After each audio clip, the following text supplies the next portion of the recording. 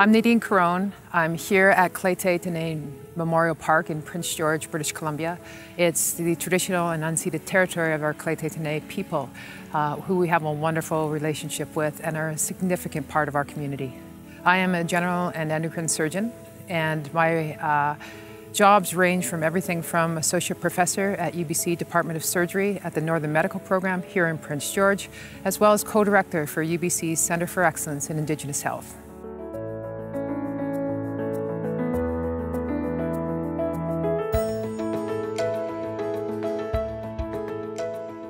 As Indigenous people, we hear a lot about how we're not well, how we don't achieve, how we don't graduate from high school, how we don't go on to post-secondary education. And this was just such a different example for me to be surrounded by, that not only had other Indigenous women gone through medical school before me, but they had excelled. There were not very many Indigenous medical students at the time that I went through medical school. Fortunately, we have a lot more now, which is exciting, and Nadine and I have been part of making that come to a reality. Nadine had recently graduated from UBC Medical School, the same place that I went to, and not only had she graduated, she was the first female Indigenous person to graduate from the medical school, and also had the gold medal for being the highest academic student going through the school. Then Nadine went on to a surgical residency, which is grueling, challenging, and competitive. And she did it with grace and still being a real human being, and became the first female Indigenous cancer surgeon in Canada, which I think is just such another great example for her daughter, my daughter, and other Indigenous girls of what they're capable of. I've been at UBC, or the University of British Columbia, since 1997. First as a medical student, then as a general surgery resident, and subsequently as a faculty member. A great addition to my career path was when I met the director and subsequently my mentor, colleague, and friend, Dr. Matu Santoshan at Johns Hopkins Bloomberg School of Public Health at the Center for American Indian Health. He invited me to be part of the team there, and I started being involved in some of their projects. The curriculum was amazing. You saw incredible capacity building at the community level in research. So these communities were doing their own research for their own people with their own research questions. And it's exactly what we wanted to create in Canada.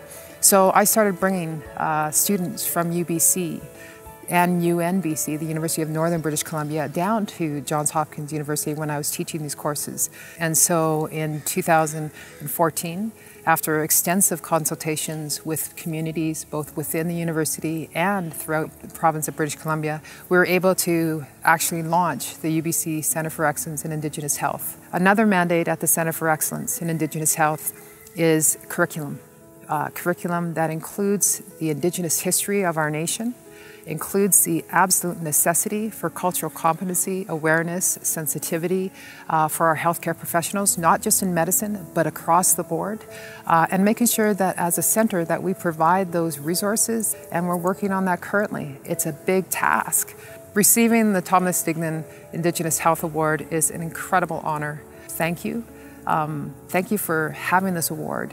Thank you for realizing the importance of what this award means, and thank you for your support for Indigenous health. When I first met Nadine, her identity as an Ojibwe person was really important to her and came through, and also caused me to feel, to bring forward my identity as a Hulkaminam person to what I was doing as a medical student, as a resident, and now as a physician.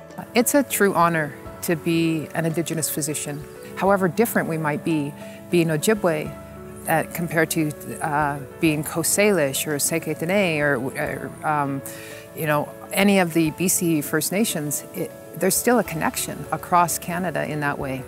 I think overall the different impact really is that you connect with them on that different level, from the cultural level, or at least you attempt to, and you respect it.